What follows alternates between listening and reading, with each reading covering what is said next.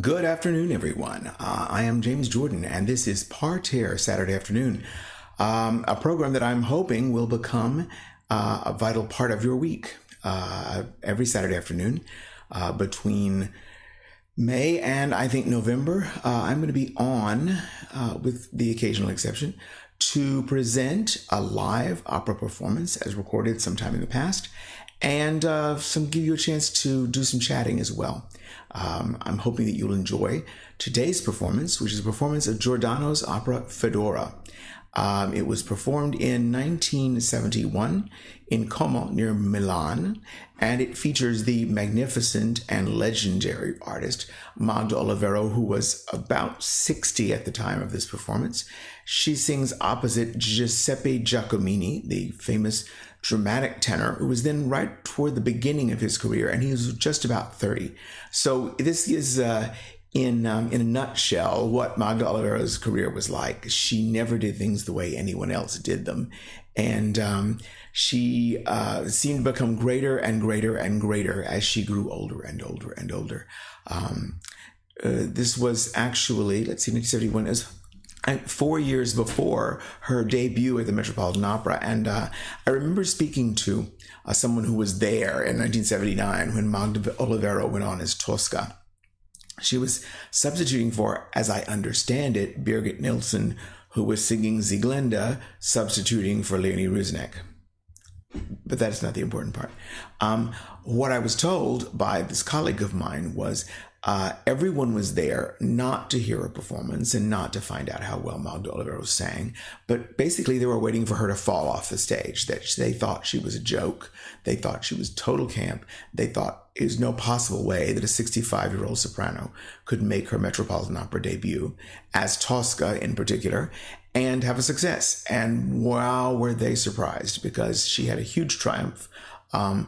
Applause before, after, and during the performance at all sorts of moments, including famously, and I don't have that recording with me right now, famously a loud burst of applause after she sang the high C in Act 3, which is right in the middle of a phrase, so it isn't even there isn't even a place to applaud there, but that didn't stop people.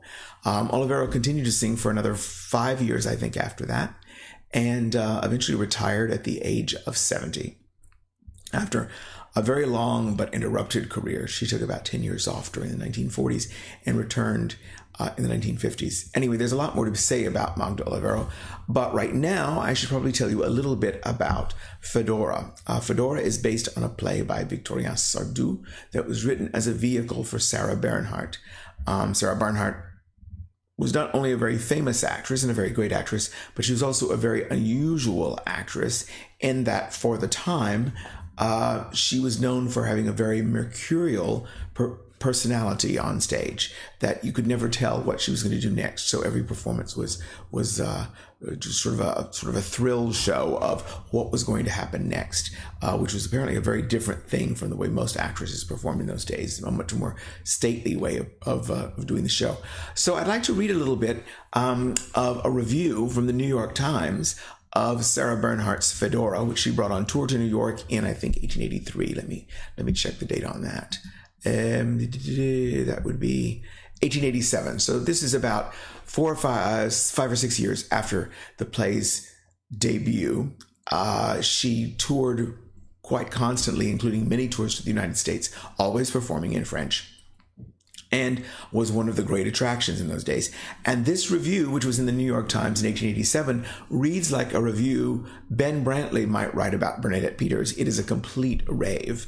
The critic writes, Sardou's Fedora, the strongest drama written in recent years, with Sarah Bernhardt as the heroine, a character unquestionably suggested by the eccentric French actress's remarkable skill in the simulation of conflicting passions, presents a combination of ingenuity, constructive and dramatic eloquence that is not likely to be equaled on the stage within the knowledge of playgoers now living. The play is a triumph of realism, and the actress finds in it a medium that calls into use nearly all her wonderful powers of expression. She perfectly fits the role of the passionate, impulsive Muscovite princess in all her ever-changing moods. Her genius lends luster to even the merely colloquial passages of the text, and the exquisite art of the actress is revealed in every scene. And it goes on and on and on about how magnificent La Bernhardt is. So, Sarah, of course, is a tough act to follow, but I think Magda Olivero lives up to it. What we're going to hear now are the first two acts of Fedora. It's an extremely short opera. It's barely 90 minutes of music, so it's hardly worth it, as the Met did when they did the opera about 20 years ago, to take two intermissions. We'll take only the one. In a nutshell, what's happening in Fedora is there's a princess named Fedora Romazov, and she is the fiancée of a count named Vladimiro, who is the head of the St. Petersburg police. And she arrives at his townhouse expecting to meet him there. I'm not really sure why she's there. It seems a little louche for her to be showing up at her fiance's townhouse, but she does. But he's not there. And so after she wanders around admiring his tchotchkes, she becomes more and more tense because Vladimiro is late.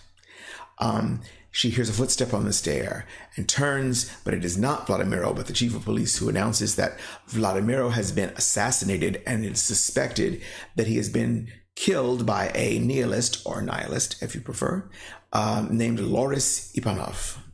Well, Fedora is enraged, and she insists on examining all the witnesses herself. She cross-examines all the witnesses herself, and she forces each witness to kneel to her, and she holds out a giant bejeweled Byzantine crucifix that she wears around her neck and makes them swear on that sacred cross that they are telling the absolute truth. So, having worked out in her head, she's a sort of a combination of Tosca and Jessica Fletcher.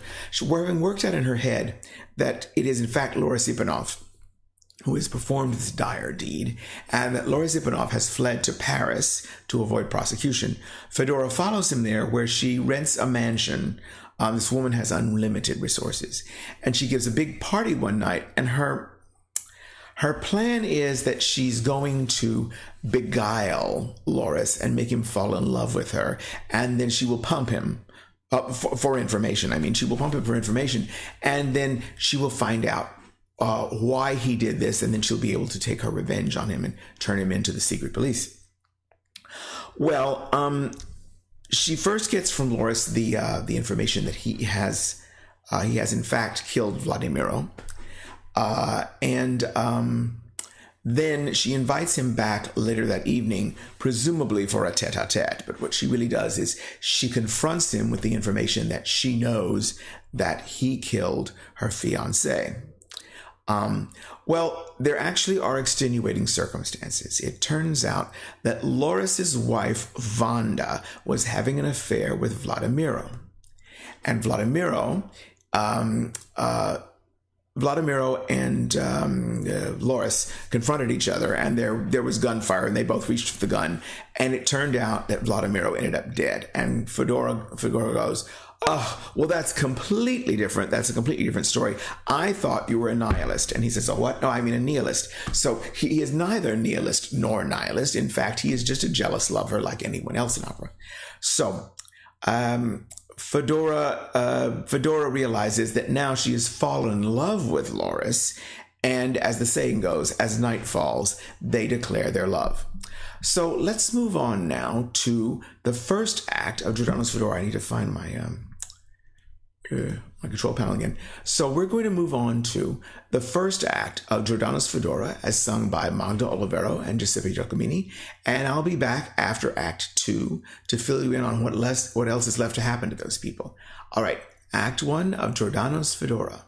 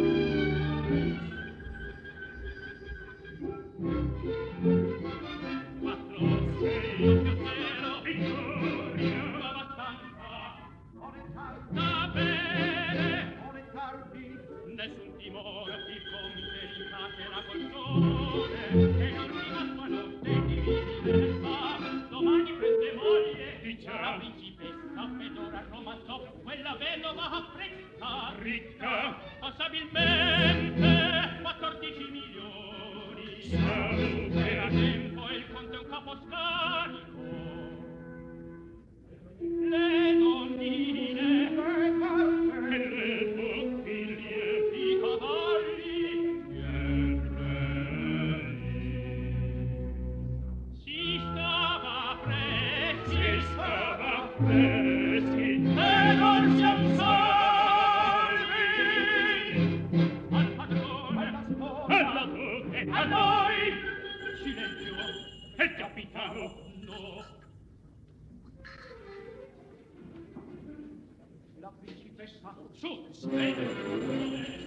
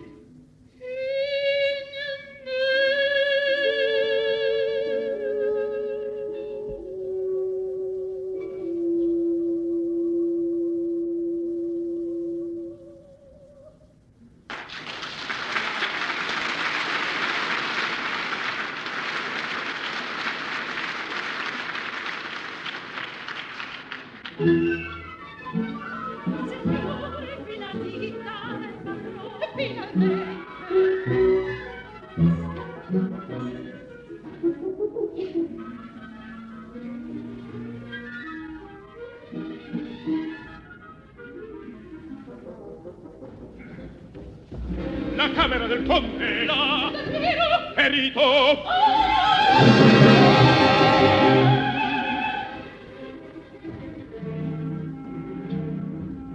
Quella donna chi è? Fedora Romazzo! La principessa! Sì! Dottore, una disgraziazione! Un assassinio! Il conte! Il conte! Dov'è? Là! Eccomi!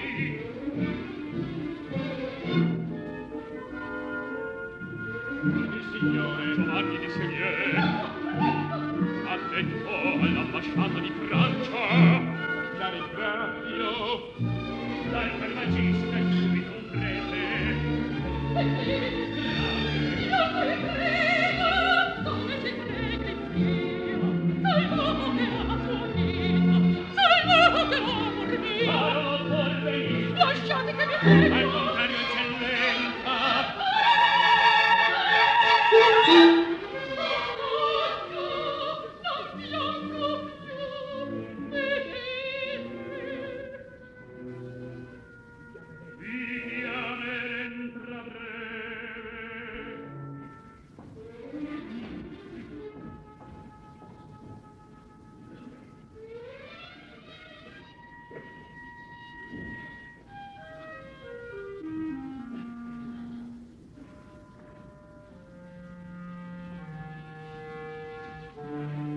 Permette sua eccellenza una domanda sola. Eccellenza, il signore che della polizia. L'assassino dov'è? Non cadde ancora in nostra mano, il conte non proferiva un nome. Neppure il nome mio. Avea qualche nemico. Lui, giusto cielo. E chi? Vuoi interrogare i servi nell'altra stanza? No, restate qui. Scrivete.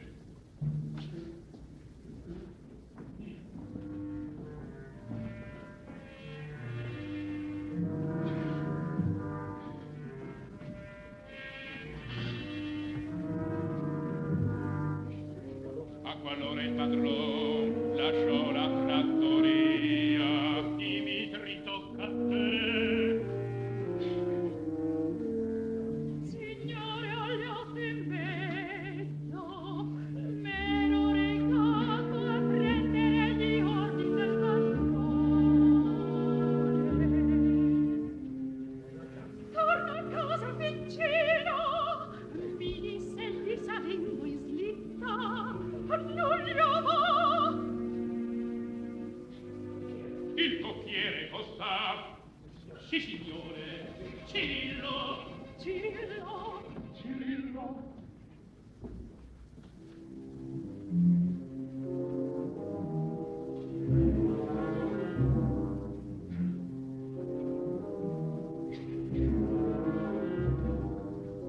Ora su il tuo nome, Cirillo. Nikolaevich.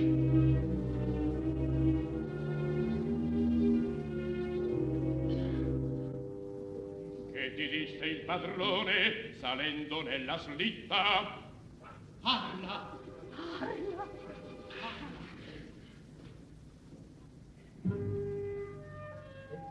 Egli mi disse andiamo al tiro.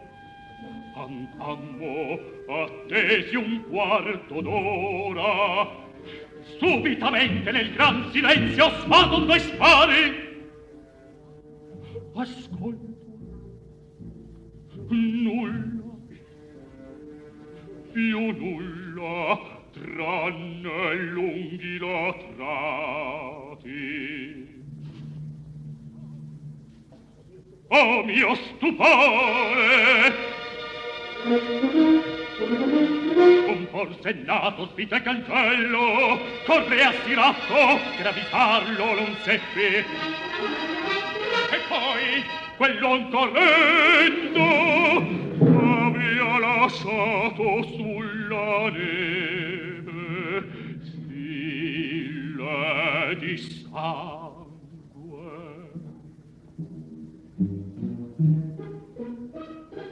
Come in famiglia prego il mio dolce santo patrono.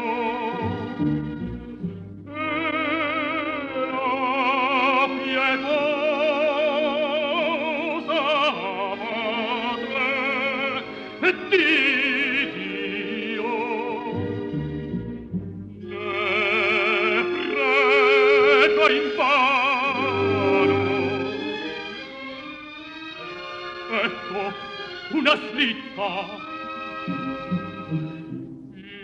io chiamo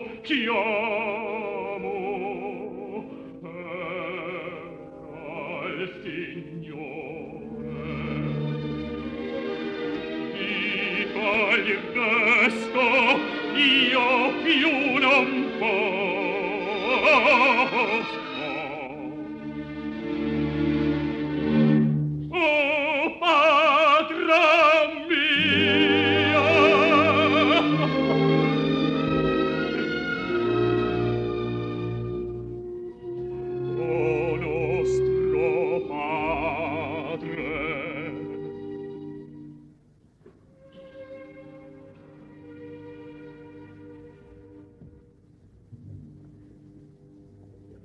Così adunque, Signore,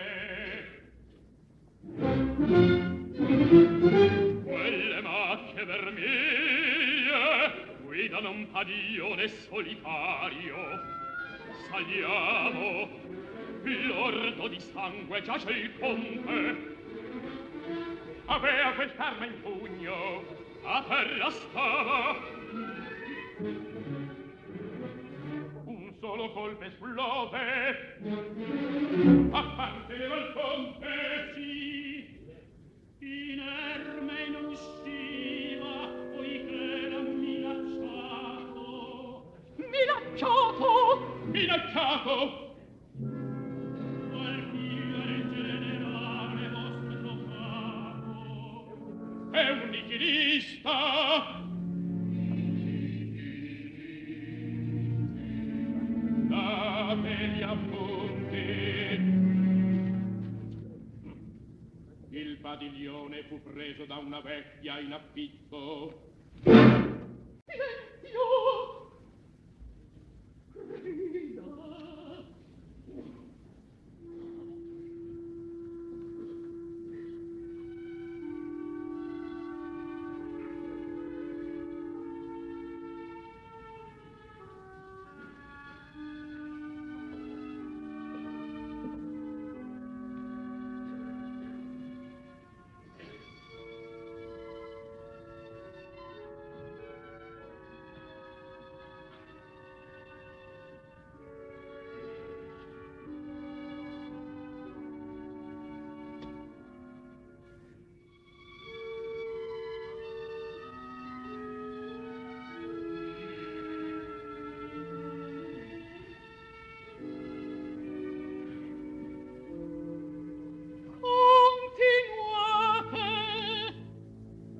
Padiglione fu preso da una vecchia. Una vecchia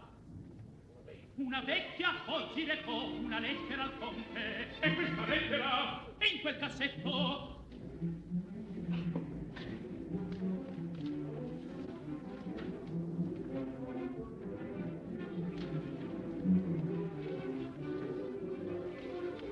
E nulla, l'hanno rubata. Chi vede ancora? Un signore entrava e la sedette, ma d'improvviso, senza palesarmi il suo nome, uscì di corsa.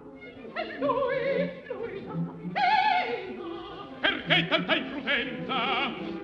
Dite conosco, son gente involuta, dite così, quel piccoli soldi che non verisco l'alludio, la fede non distruggo, del nostro capo il figlio, il fidanzato mio.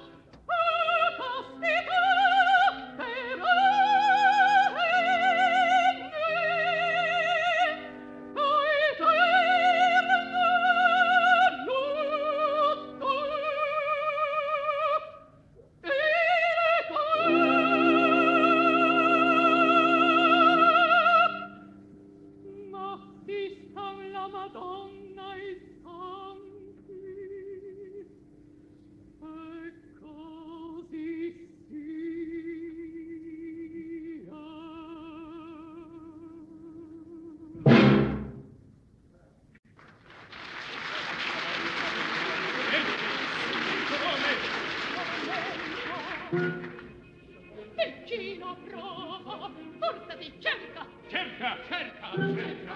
Non trovo. Cerca. Se mi aiutaste. Sciocco, ne so di voi lo vita. Io forse, nel giorno di Natale, uomo sulla soglia, parlò col cuore lungo. Il panno! Il panno!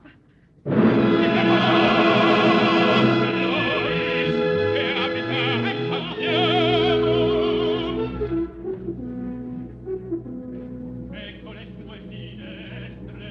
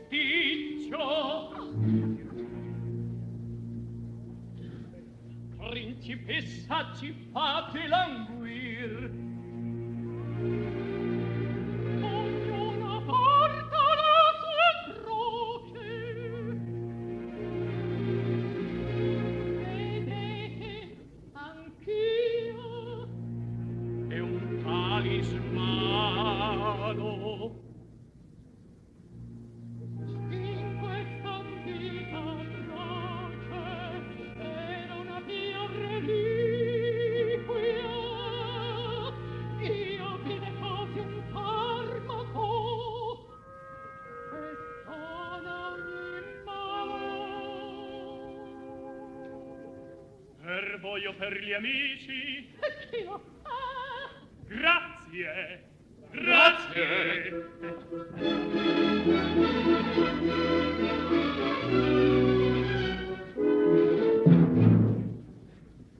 Il prefetto la Zicchi, il maestro Polacco, che cosa è successo di scoprire?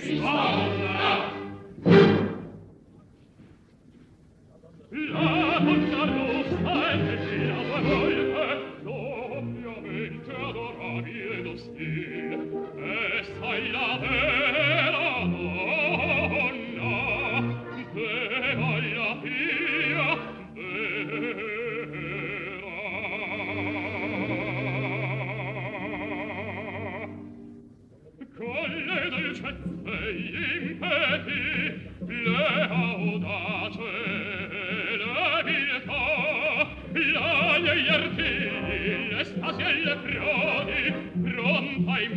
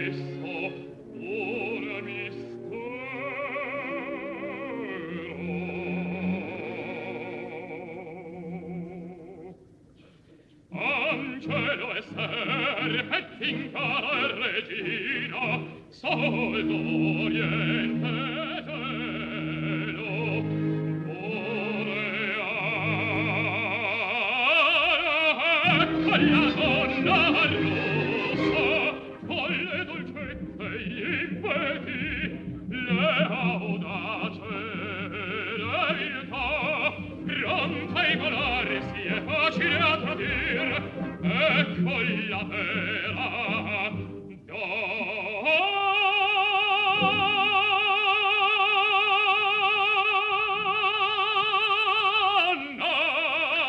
ed ecco l'ideale.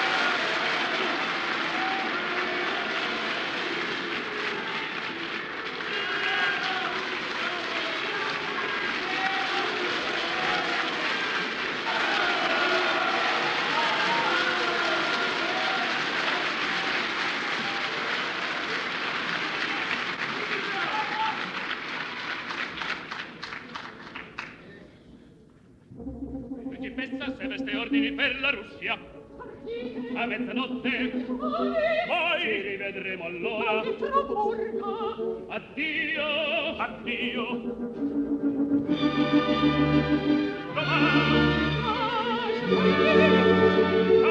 Accurato ed io seguiti non posso.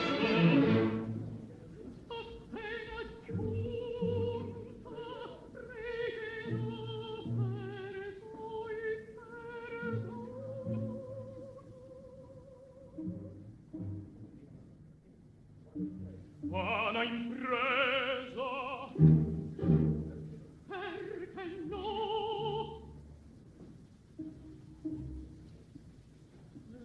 La gente è cosa grave. Grave. Dunque sei reo? No, innocente! D'un delitto!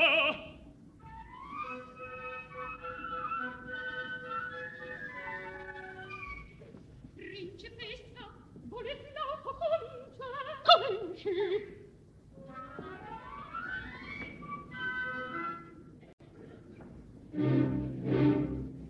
Dimmi dunque, sì che tu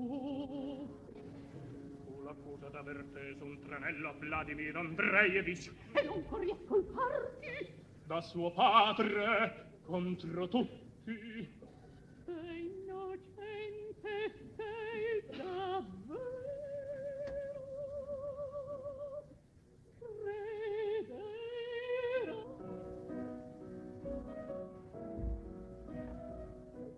Egli e tu qui propormi ardisci la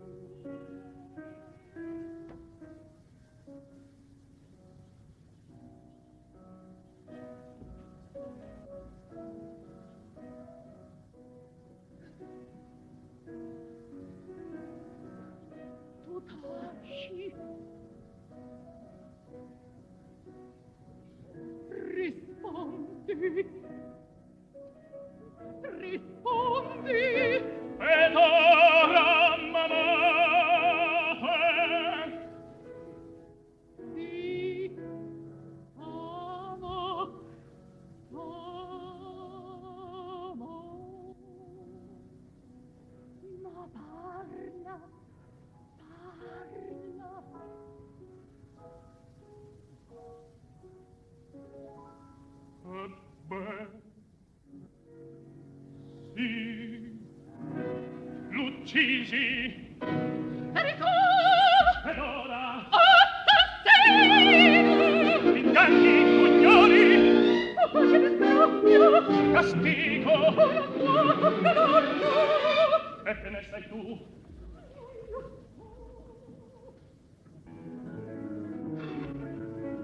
mi sfuggiò ma dove te vai vuoi dunque lasciarmi nel dubbio e giova non m'ami in tutto ribrezzo rifletti la prima sorpresa chiamarmi assassino potesti o il grido del sangue a cui il cuore risponde chissà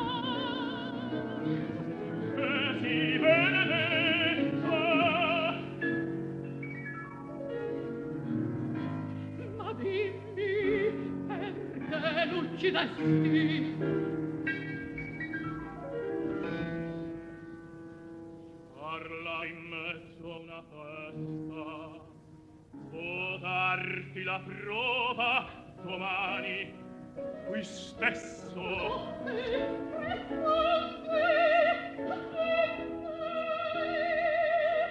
sì verrò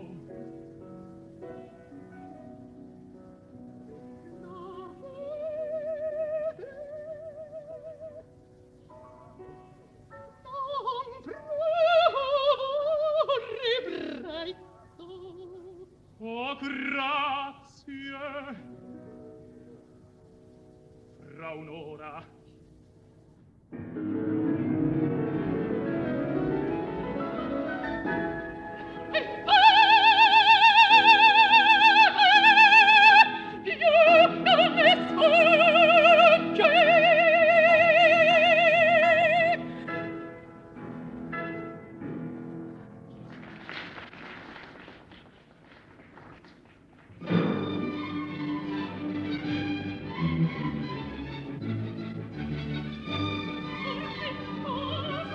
strepitoso schiacciante e quando salti è veramente un po' tardi un altro giro il ballo e il cognac dell'amor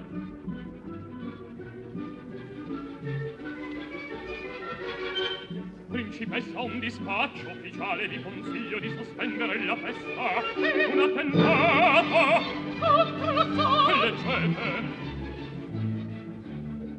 quei maledetti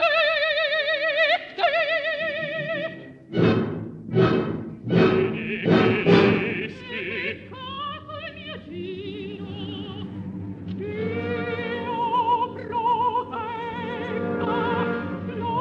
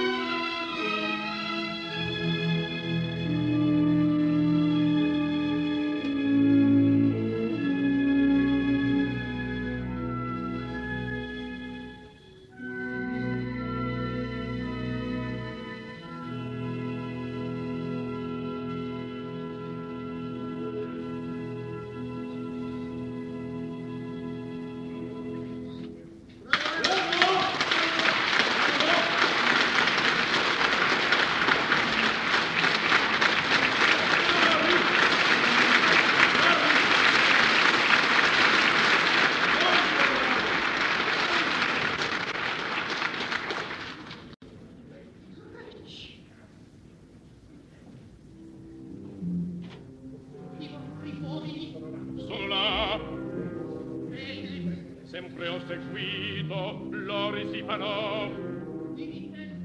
Stasera un uomo sospetto giunto appena di Russia gli recava una lettera del fratel Valeriano. Il fratello, anche lui!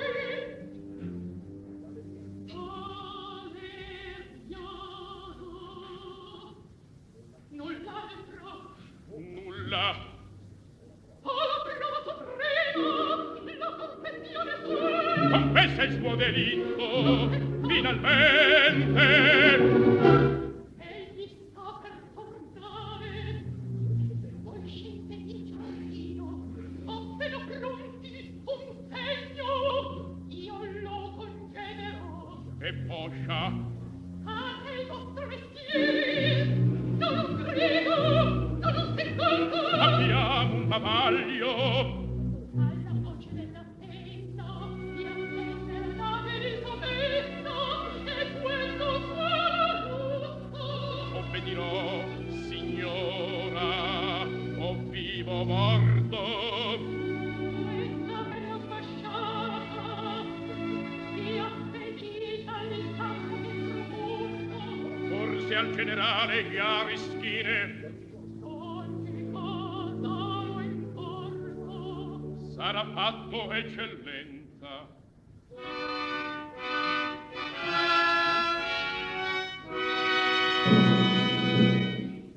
Silenzio!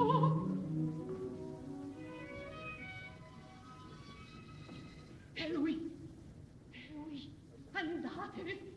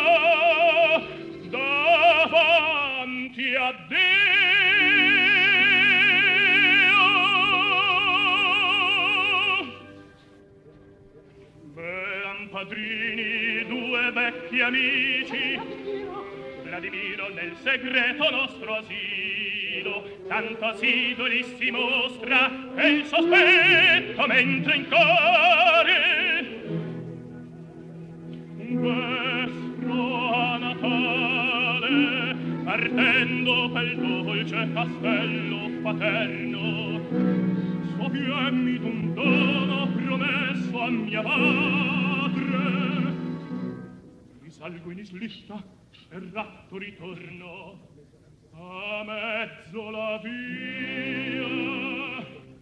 Discesa dall'uso del nobile amico, ravviso la fante di Panda, l'inseguo. La donna vacilla, balbetta, confessa, di Panda un biglietto recorda di nido. Io salgo e gli uscito, il servo mi lascia un istante. Io corro il diretto e trovo che dice ti attendo stasera alle 9. Io mi domando ancora te che ne parlo sia l'uomo più torpe o più infelice. Come? E come che Di me dubiti ancora? che mi dà la certezza Lui stesso? la divina. Ecco la prova. Leggi.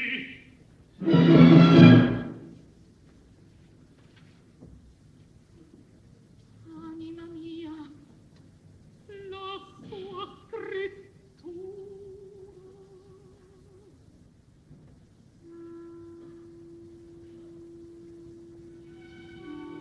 La divina tua che t'adora.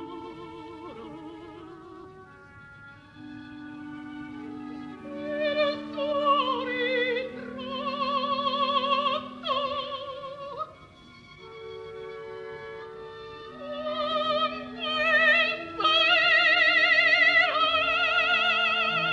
Leggi.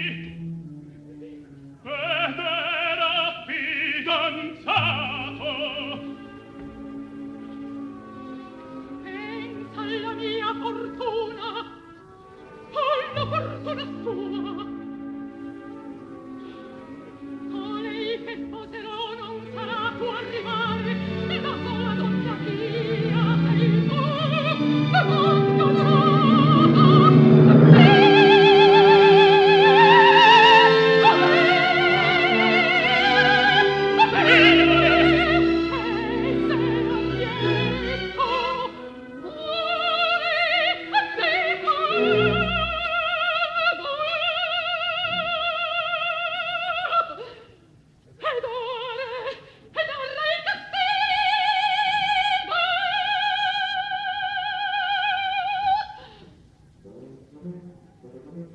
La fante mi svela e non lo ritrovo. Allora fissata vi penetra armato. Deserta è la prima stanzetta. Vi ascolto. Un'onda di risa, un'onda di baci. Il mio nome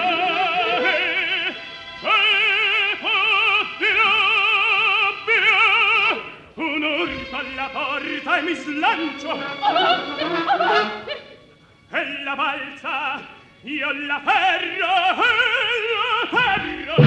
lascia quella donna, grita il vile, mi rivolga furibando. Al vedermi armato is'arma, spara, al fianco mi ferisce, io rispondo, ma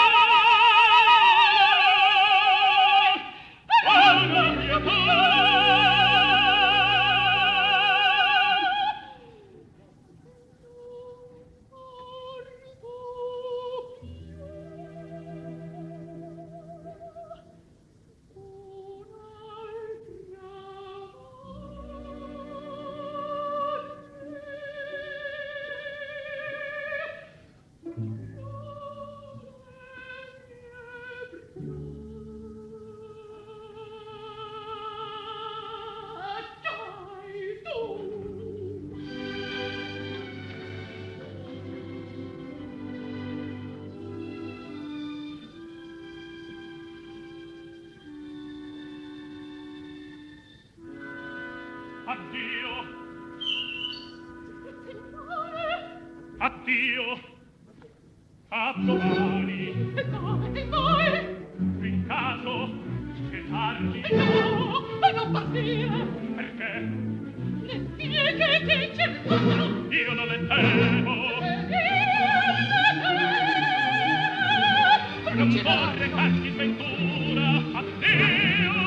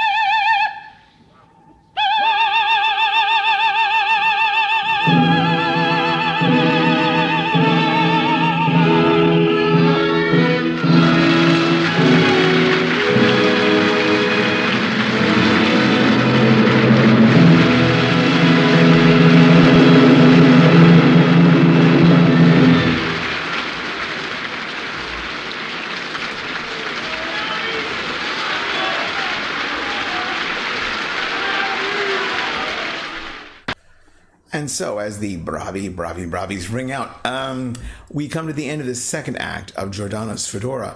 I should mention along the way that, while it's a wonderful performance and we're here for the performance, we should probably be paying attention to what's going on in the opera. And there are a lot of things going on in this opera. And there are a lot of plot points that went by in the second act that I didn't mention before. Fedora, when she moves to Paris, gathers with her this bizarre coterie of friends, including the blasé princess Olga, the roue de Syriax, and the world-famous Polish virtuoso pianist, Boleslawa Lazinski or something like that. Anyway, he and they all have roles to play in the third act. Among the other plot points that we should remember is that just in casual conversation, someone says to Fedora in the second act, well, you know, we all have our crosses to bear. And speaking of crosses to bear, you're bearing a very beautiful cross there, referring to her heavily jeweled Byzantine crucifix that she wears around her neck at all times. And Fedora, I guess just to make conversation, says, oh, you know, that's something that we used to wear in the old country because the members of the royal family would at all times have to be ready to commit suicide in case of insurrection. And so they would carry a flask of poison inside this crucifix around their necks. And keep that in mind. Remember, there's poison inside the crucifix because that's going to be important in the last act. We also find out in the second act that Fedora, having understood that Loris is the murderer of her fiancé, writes a letter to the chief of the Russian secret police. And then at the last moment, she finds out that Loris's brother, whose name escapes me at the moment, Loris's brother was also involved in this murder. So she adds, P.S., his brother is also involved in it, and sends that off to the Russian secret police. So we have a lot of stuff that's going to be lining up with we're going to find it out in the last act. Now, what happens in the last act is really very simple, which is that Fedora and Loris move to Switzerland and they're having an idyllic time there. They're just so in love. And then the telegrams start coming in. Telegrams, messengers, letters, carrier pigeons. I think they're getting texts. It's just the most amazing procession of news is coming through to them. So what we find out along the way is that, first of all, because we know that Loris was not conspiring against the Russian government, that's not the reason why he killed Vladimiro. He's implicated in the idea that he's going to be that he was a nihilist or a nihilist, and that he should be punished for that. But what we've forgotten about is that also his brother is involved in this. Now his brother is still back in Russia, and his brother has been arrested.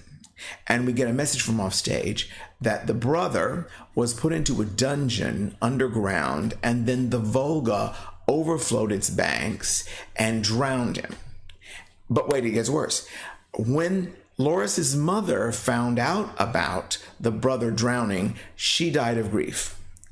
So Loris is understandably upset by this, and he says, I hear that there is a woman who turned me into the police. If I ever find her, I will kill her. Well, of course, that woman is Fedora, and Fedora realizes that she has been living a huge lie, and that she also has betrayed the man she loves, and she's killed his brother, and she's killed his mother. So she reaches for the crucifix around her neck and swallows the poison. You can imagine any actress would adore doing a scene like this. So as the poison begins to take its effect, she tries to convince Loris that the woman who betrayed him, who is still unknown to him, that the woman who betrayed him surely was doing it out of the best of reasons. And Loris is having none of that until the dawn breaks, and he says, I know you're the woman who killed my brother and my mother. So she begs for forgiveness for a while, and then she starts obviously fainting and dying. And even Loris begins to realize that something is wrong. And what he realizes is wrong is that poor Fedora is dying of poison. Now, of course, he's sorry that he drove her to this, and he sends for a doctor and begs for her to live. So there's an extended and very beautiful and very unusual death scene where the orchestra plays a reminiscence of his big second act aria, of Loris's second act aria, and Fedora sort of half sings and half mutters words about how she's approaching death and how only the kiss of Loris can bring her back to life. So it does not end well, but I will not say this is a tragedy. It's very definitely a melodrama. And something I can say about this before I move on is that the one time I've seen Fedora on stage was at the Met about 20 years ago. I was invited to that performance by the head of a claque, actually. This fan of Morella Frainie's organized a claque and asked me to join it. And I thought, well, I've never done this before. So we assembled before the performance and were given, confetti and roses and things like that, and given instructions on when the cheers should come and how enthusiastic the cheers should be. And I had no trouble doing it because it was really a very exciting experience seeing Morella Freni, who has not had that big a New York career, a legendary figure, but she hasn't sung in New York that much. However, along the way, I realized that this was really not an ideal role for Morella Freni, that the first act consists in large part of Fedora saying one or two words at a time, but mostly listening to other people and reacting. It wants a Faye Dunaway. It wants someone who is really crisp and sharp and ready to go over the top, which Morella Freni most definitely is not. She's a lovely, lovely, lovely person, but I get the feeling that if her fiancé had been assassinated by a nihilist or a nihilist, her response would be to call the police. It wouldn't be to come up with this elaborate plot of renting a house in Paris and hiring concert pianists and all the other stuff. That's just along the way. It was fun to cheer for Morella Freni, though. So we're going to move on to the third act of Fedora. Please don't run away as soon as the third act is over, because I do have a little bit of extra music, also with Magda Olivero, going to show the astonishing longevity and freshness of her voice, even as she approached the age of 70. So first, the third act of Fedora, then we'll be back to talk for just a moment, and a little bit more music on today on Parterre, Saturday afternoon.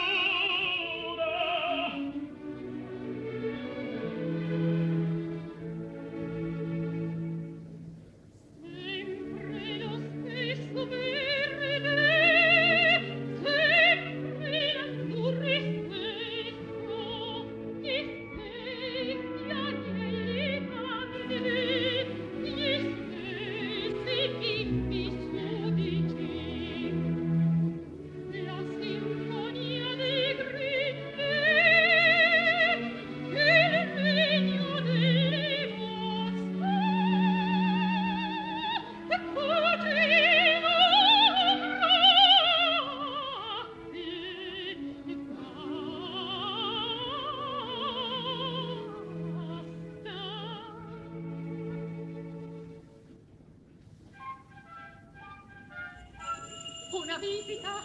Io scappo. E dove vai? Alla posta attendo alcune lettere direttemi a Parigi. Lori, ritorna presto. Subito. Arrivederci.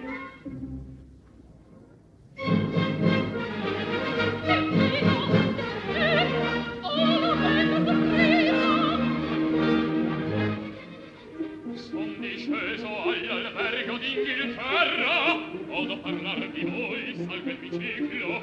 Chiedo, ricerco, trovo, eccovi. Siete molto gentili, un fior di cortesia.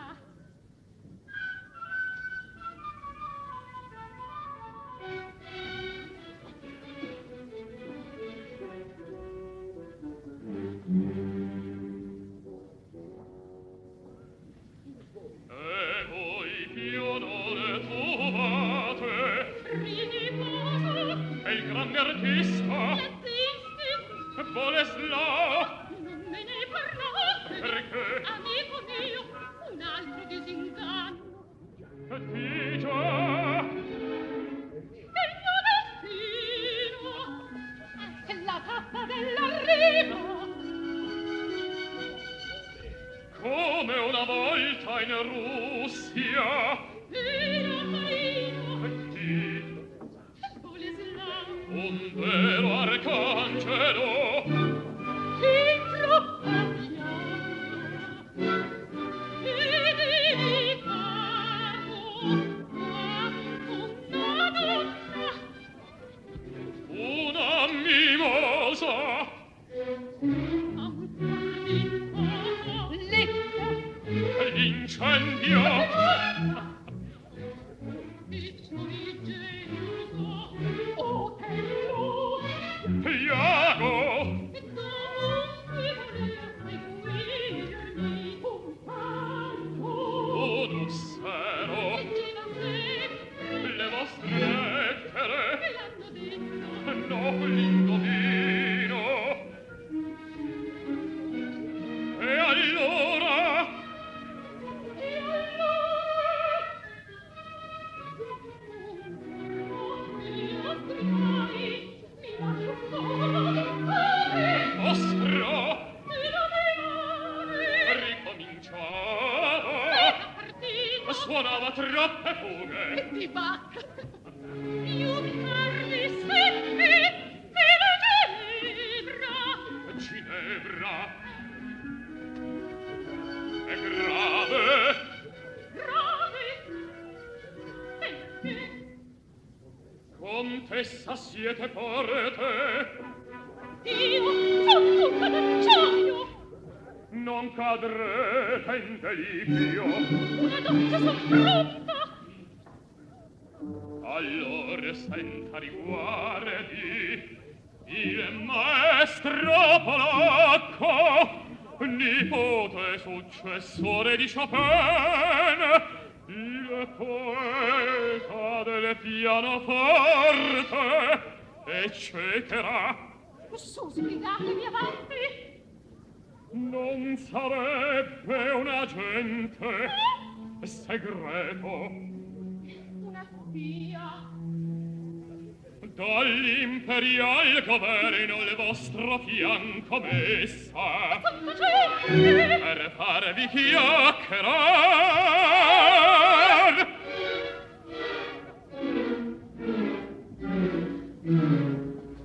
Fatevi cor, contessa, qua giù tutto finisce e tutto ricomincia. Non è la prima volta né l'ultima sarà. L'amore ugel di passa sen viene per andarsene, sen va per ritornar. Passa! È passata. Parliamone più, è meglio cancellare questo brutto ricordo. Con un altro migliore, che so un rapimento, in bicicletta. Bravo, l'idea originale! Corro per te! E testolina sdentata. Principessa, non son venuto qui per lei. Per me. L'amate molto. Doris, più bella vita. Siete dunque felice? Come in un sogno. Ebbene, io vengo a risvegliarvi. Con te, vita che quasi paura.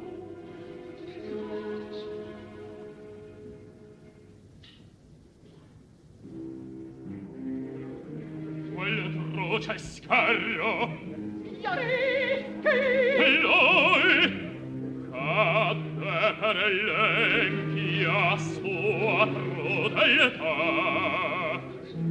Il vecchio tigre, morto il figlio, orrendamente era setato domano pianto di sangue uman.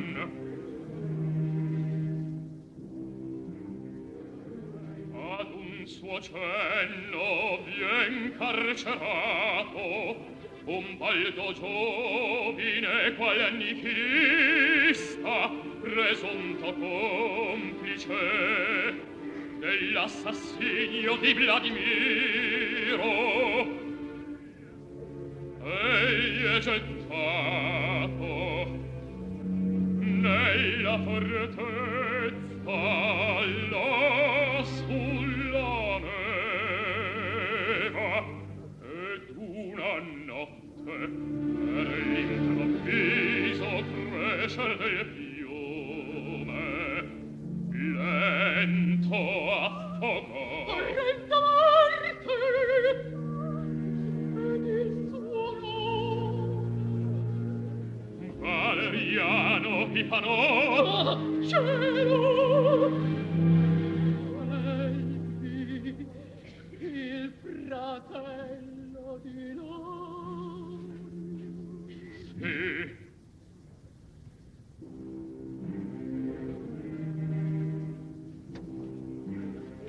Alla tremenda nuova, la vecchia lor madre inferma, Morta! di colpo Anche sua madre. Sua madre. sì.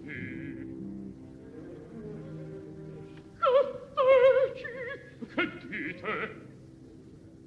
Son io che li uccisi. Pronta, che vi sembro? deliziosa. Siete così leggera. E la posta? Amara. Andate pure, ritornerete il grado. Stessa coraggio. Fedora, addio, addio.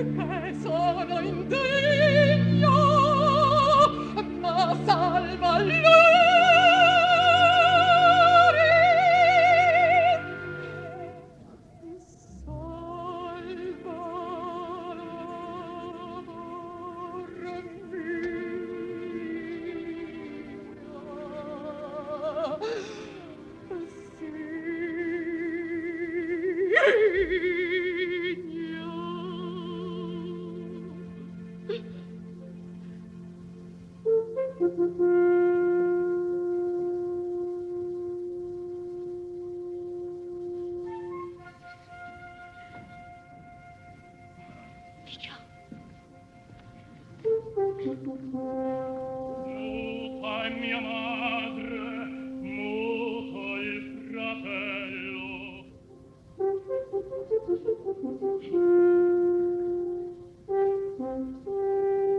È un dispacco, e di mio fratello il certo.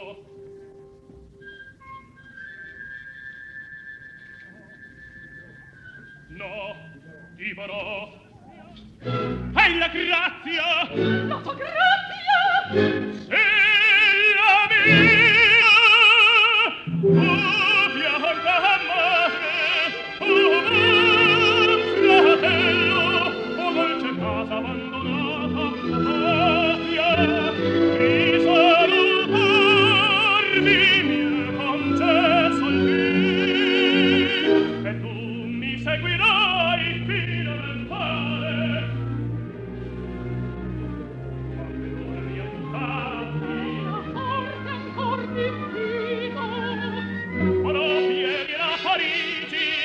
Oggi stesso qui sarà, forse è giunto,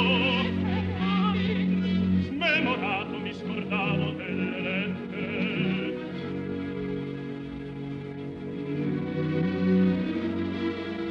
E dimorò, recedette questa lettera, il dispaccio.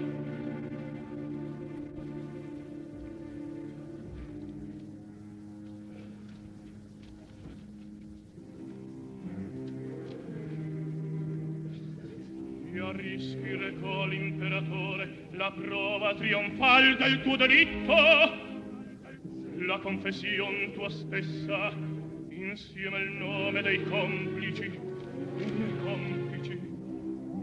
chi sono?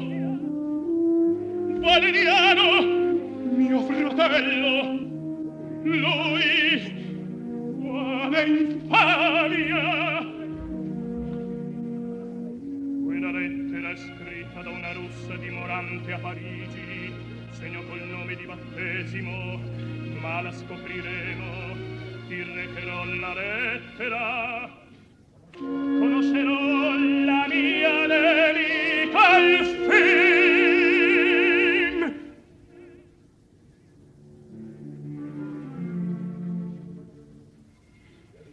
Io rischi l'arresto comando di tuo fratello, Valeriano arrestato. La fortezza, il fossato, nella notte affogato. Mia madre, mia madre, madre mia.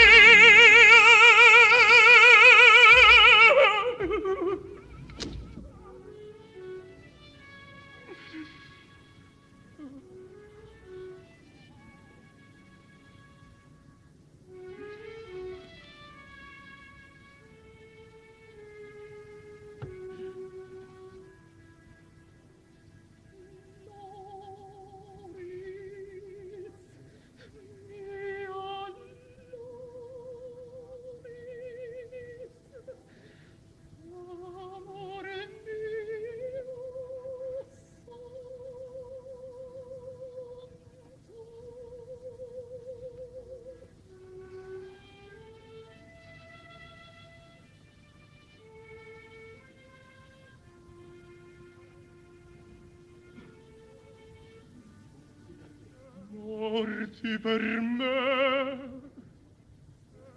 morti innocenti. E quella donna, la maledetta spia che mi segue sempre ovunque, ma l'avremo con lei per Dio. Perché Fedora da me ti scosti?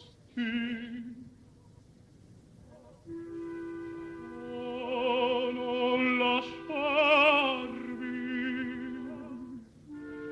sola mi resti, dammi la mano, piangi con me.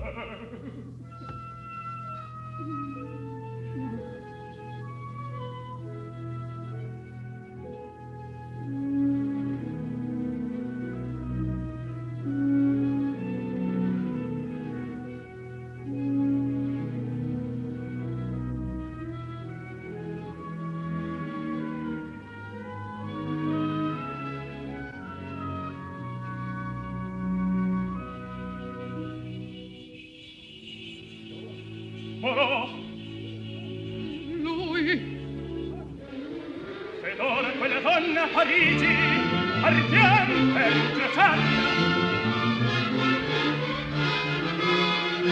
Tu la difendi? Se quella sciagurata perdutamente avesse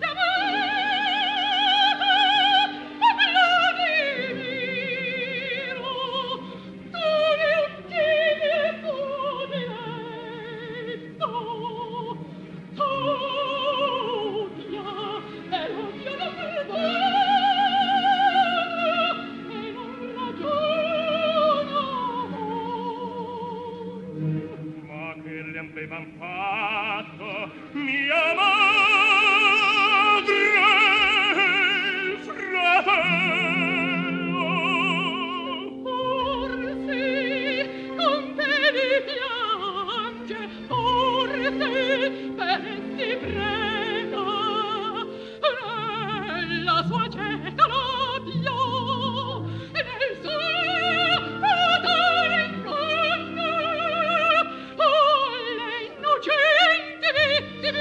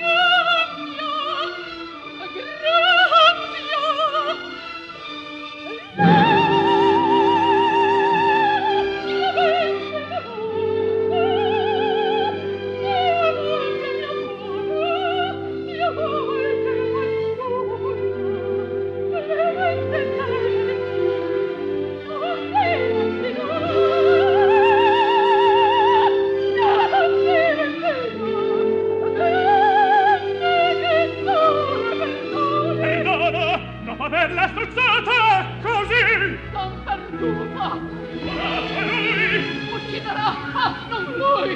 E qui finalmente! Aspetta, non ancora, te lo prego! Perché? Una parola! L'ultima! Che vuoi?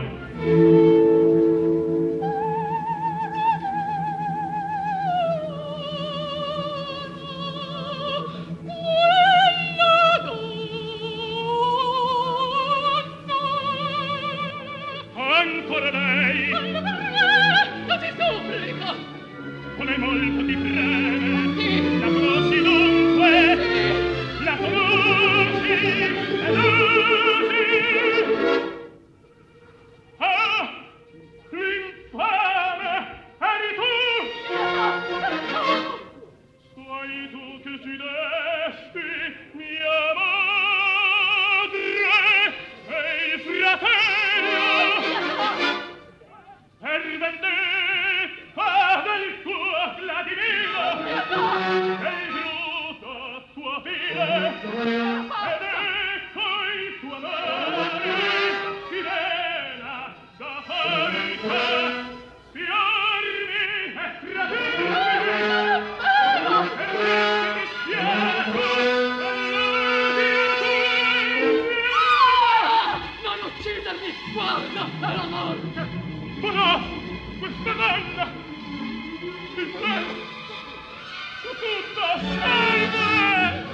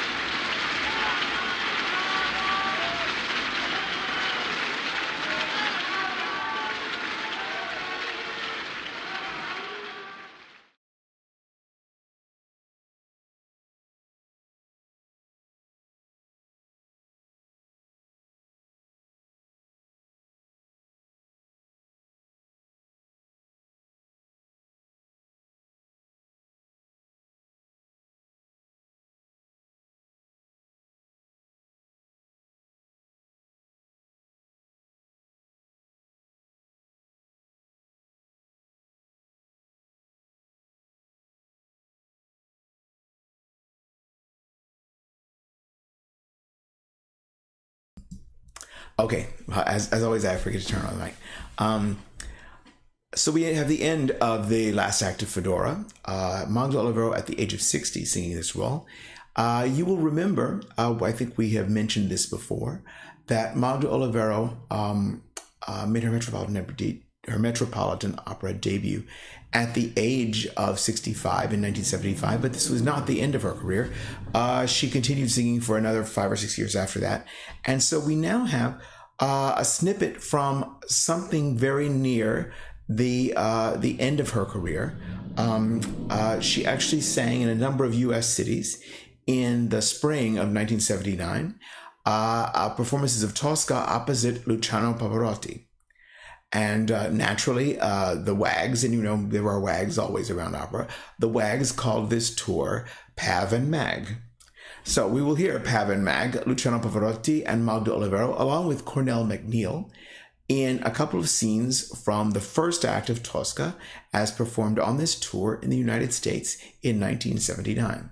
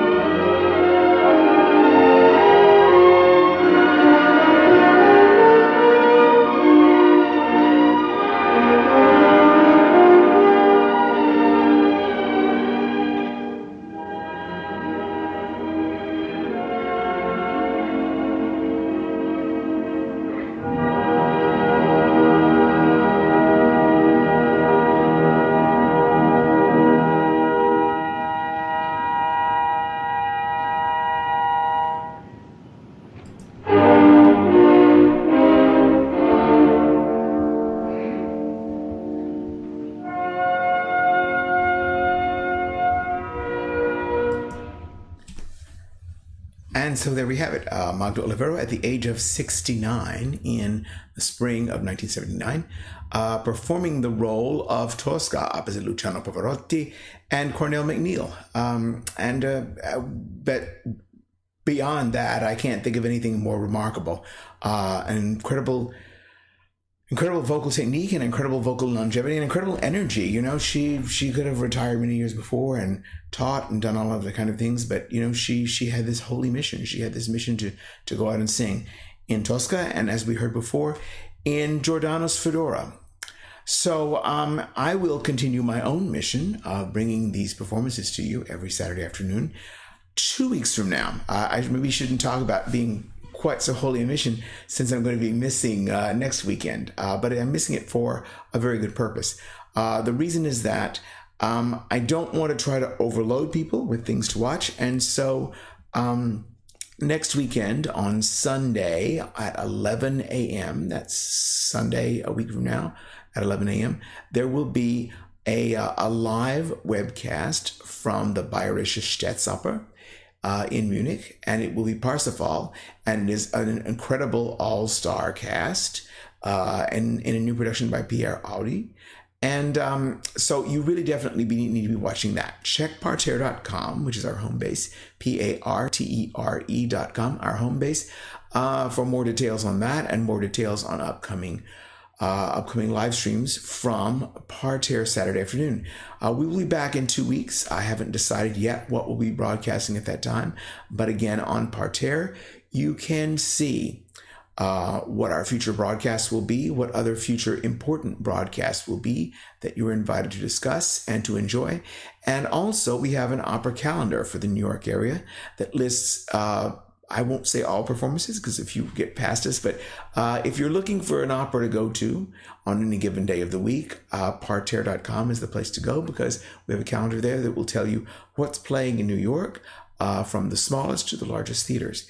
And so from what is now not a very large live cast, but I hope will grow in the future, my name is James Jorden, and good afternoon from Parterre Saturday afternoon.